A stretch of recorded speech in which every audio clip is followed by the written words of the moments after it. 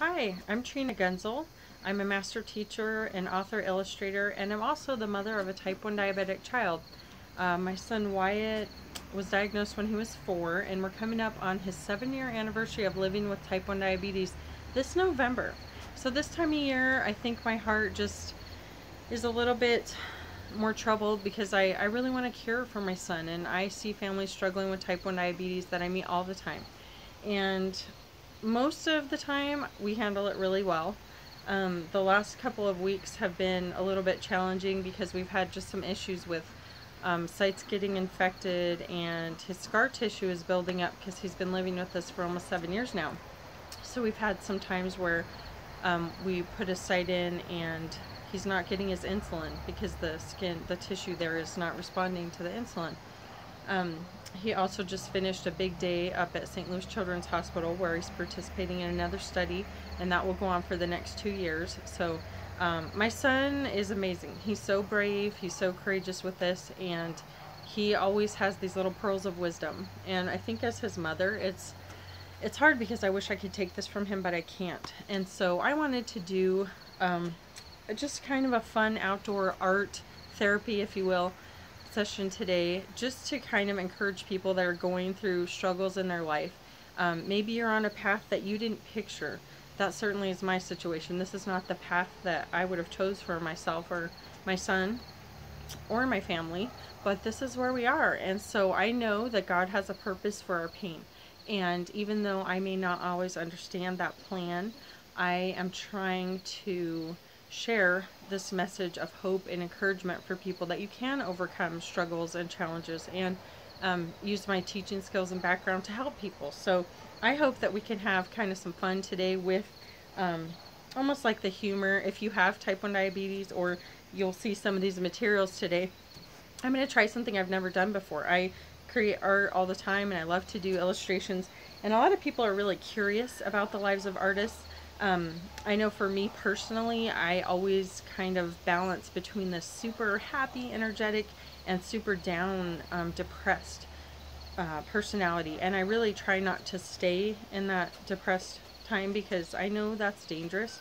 And so, you know, I was really struck when Robin Williams passed away because I know that he had such a lighthearted personality, but there was obviously a dark side there too. So I think art can be a very helpful way to kind of go through those emotions. And like last night, I just had to cry. I couldn't help crying. It was, you know, when I went to bed and I woke up crying, and I just, you know, I want my son healed so bad. And we're trying so many different things. We're doing the best we can with all the advanced technology out there, but there's not a cure yet. So today I'm going to be using some materials. This is actually from one of his site changes. I'm going to use this to kind of maybe stamp some circles or something for fall, and then maybe create something out of this end of that. I've got a needle. We always keep syringes, you know, if this scares anyone. This might be a way to kind of overcome that fear. We're going to use some of these materials to create some art today. So we'll see what we can make with this. We have tons of test strips all the time, so I saved some of these bottles. Maybe we can use this to stamp and paint or something, maybe a pumpkin or something for fall. And then we've got tons, oh my goodness, we go through so many batteries. And this is also a little cartridge that has the needles in there for his finger poker. So I have some of these. I'm going to try this out, and I'm going to surprise my son. We're going to do this activity together, and I'm going to give him some of these materials and just let him create. But I thought this might be a fun way. If you are type 1 diabetic, or you know someone who is, you want to share this, or if you just want to create some art just for fun, well, if you have some crayons, you could do this. If you don't have any paper, but maybe you have a paper plate, you could just use that for your canvas today. If you get these N-Light sensors like we do in the mail, and you want to upcycle this, there's enough paper right there. You could use this and make a card, or use that for your little canvas. So today I'm just out here on my deck. I'm upcycling a piece of cardboard, and I've just got my little mobile, kind of a mobile easel. I just put it here on my porch, and I'm actually going to tape this paper to get kind of an effect. I'm just going to paint right over the top of that.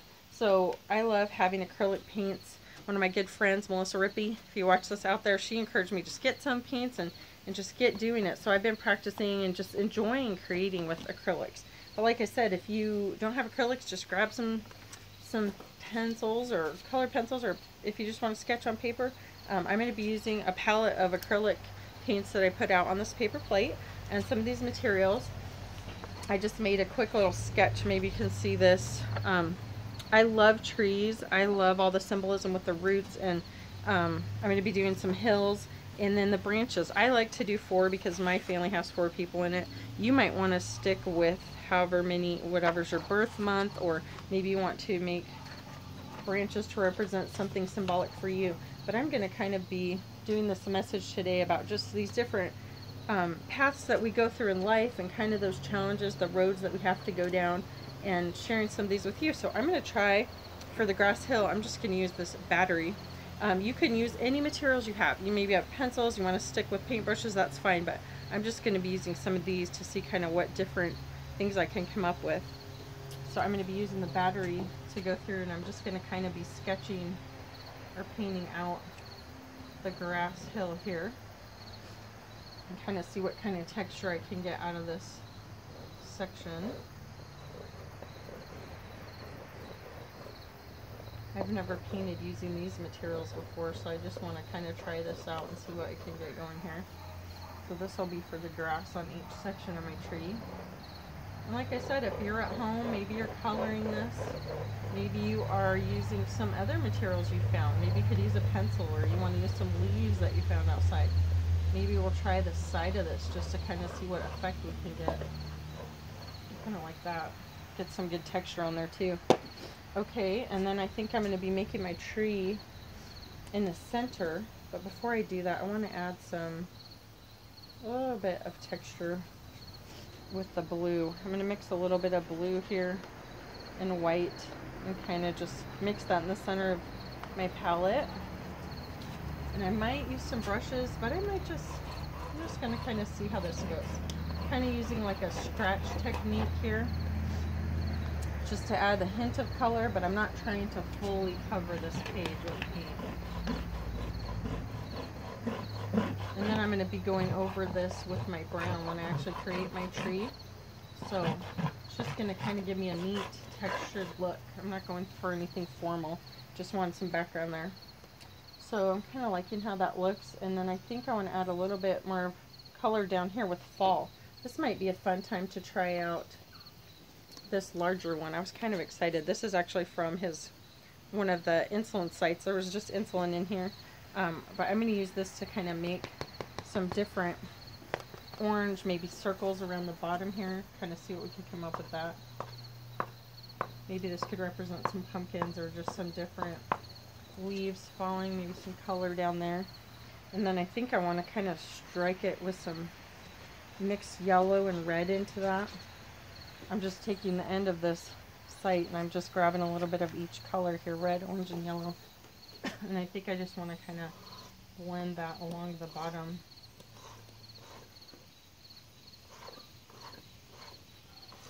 Kind of cool. Alright. And then for the tree, I want to use his actual syringe for this. I've got one here with the needle bent, and then I've got one with the actual tip of the needle still on there. And my boy is so strong and he inspires me, and I think that he would really love this if I can find a way to actually use this needle to be for something other than giving him his insulin. We save these needles. My boy is on a pump now. He's been on a pump since he was about, I think he was 6 when we were finally able to do that. But we did shots for 2 years, and I know a lot of friends. I actually have an awesome cousin I look up to out there that he still does shots, and I know a lot of people who do. So maybe for kids or people who are afraid of needles. I was terrified of needles, and then, you know, my son gets diagnosed as type 1 diabetic. So, hello, I wish I would have gotten my degree in nursing, or, you know, maybe I can just get an honorary endocrinologist degree after living with this for 7 years, 24/7. But I was terrified of needles, and we found something really cool called Inject Ease that my son loved, and it kind of hides the needle. So when you go to give their shots, it's not as scary, you know, for the adult or the person, the kid who's having to do it. Um, but that might be a fun way to just kind of do something with the needles, the material, instead of having to just get it injected, to do something so you're not afraid of them. I'm going to be using all the parts of this. I'm just going to kind of see if I can pull some of these things out. There's the tip here. Maybe I can use that to dip it in a little bit more brown to kind of make the branches, you know, of my tree here. And if I want to fill this in with a little bit more paint after, I can. But I kind of like the swirling effect of the branches where they go around, and I can enhance that with my brush. So I like the way that turned out. I'm going to grab a brush here just to give it some more specific detail. And I don't know about you, but I can't really paint unless I'm getting dirty. So it actually makes me feel better. It's like the more messy I get, the better my soul feels. So I'm just going to kind of keep going with that idea, and dipping it in the brown and just kind of swirling it around. You can add more paint to your brush if you like. And like I said, the thing is, every piece doesn't have to be framed or put on your wall. You certainly can, but maybe you want to do a scrapbook of just, you know, some of these special art therapy moments where you just kind of delve in and do something for yourself. Just create something that makes you feel good, that makes you feel like, you know, you're in control of something. I'm in control of what I'm using these materials to make right now, and I'm in control of the way that this piece is going to turn out. I'm allowing it to kind of take shape and take form. I didn't come out here with some special plan of, you know, this perfectly set out of what I was going to make with you. I just wanted to do something fun together that was outside and that I know I can use with my son later to just encourage him. I know that he'll get a kick out of being able to use his diabetes supplies to do something other than inject his body. So I know he's going to really have a good time with this.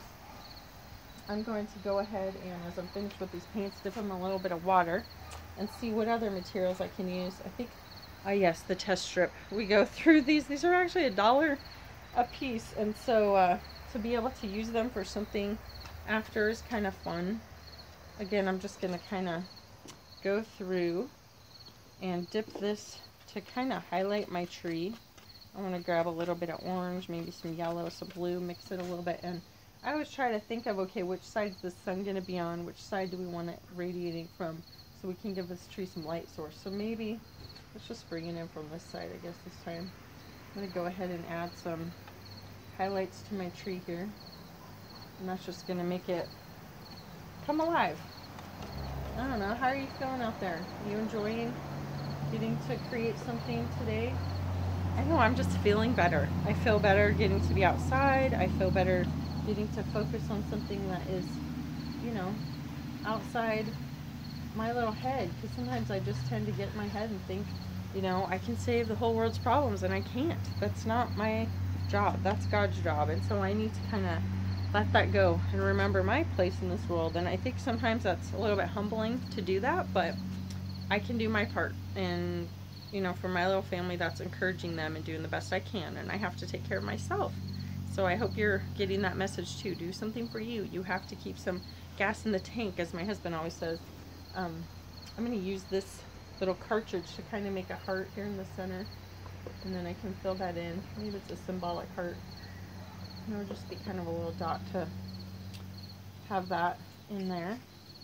And I think I want to also add maybe some texture with some leaves around this tree here. So we've got the dots that we can fill in using the top of it's just actually the cover for that needle, which is kind of neat.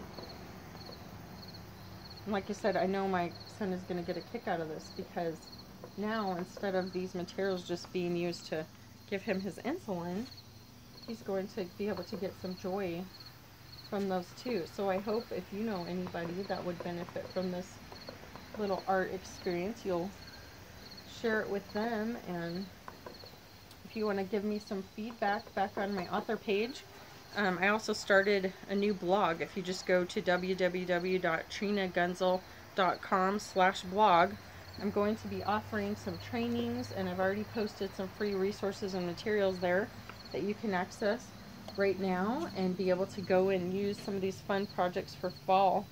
I'm just posting a lot of neat things to encourage families and teachers. If people need training, if teachers need some training, or parents who are trying to homeschool or just make the most of those intentional moments with your kids.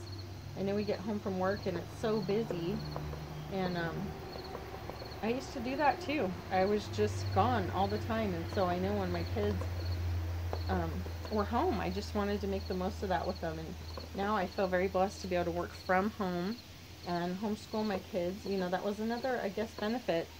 Well, for sure, that God knew and I didn't, because I was not ever planning on homeschooling. That was not in my plan. But my son is too sick in public school. He catches everything. His ducks are laughing. We have a little farm too, because my son loves ducks, so we've taken on raising ducks for him. Hi guys. But by homeschooling, I get the benefit of lots of time with my children. And now I'm going to put my master's into work by sharing resources that I'm creating for them, their custom curriculum. I get to share that with other people that need that, those ideas and those materials. So I'm excited about that. That's kind of this next chapter that I'm going through, this next path in my life, the next process that I didn't know if I was ever going to go down, but that's the word of mouth. So if you have materials, sometimes I like to use like a Q-tip, works good for this too. I think the only one I didn't use yet was just the bottom piece of this and the alcohol wipe that we have. So I'm going to take that and maybe add a little bit more green down here. Maybe just kind of put that in, just to kind of add another element of texture here. And whatever you're doing, just, you know, have fun with it. Feel free to experiment. It doesn't have to be perfect, right? Life isn't perfect, but it can just be something fun you're doing for you. I'm going to kind of see if I can make a cool, like, swirly heart stamp with these colors. And then maybe add that bigger circle around this one in the tree. See how that turns out. Ooh, that's kind of cool. Alright, so I hope that you had fun. I hope your hands got dirty. I would love to see posted pictures of the trees that you made. I hope you enjoyed creating some art with me today.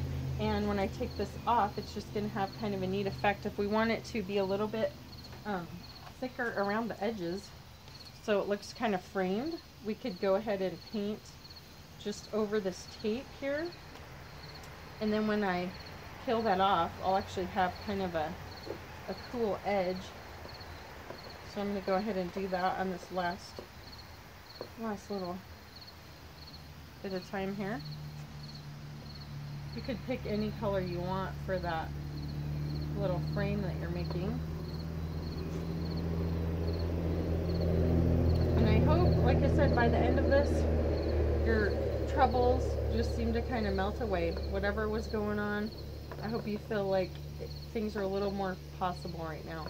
I hope you feel like your heart is a little bit lighter because you got to go outside and create something beautiful. And if you get a chance to share them, I'll kind of give you a peek of what that might turn out like. There you go. So you're going to kind of have this neat edge frame there. If you get a chance to take a picture of yours, post it on my Facebook page. I'd love to see it. And I hope you enjoyed. I hope you have a better night. God bless.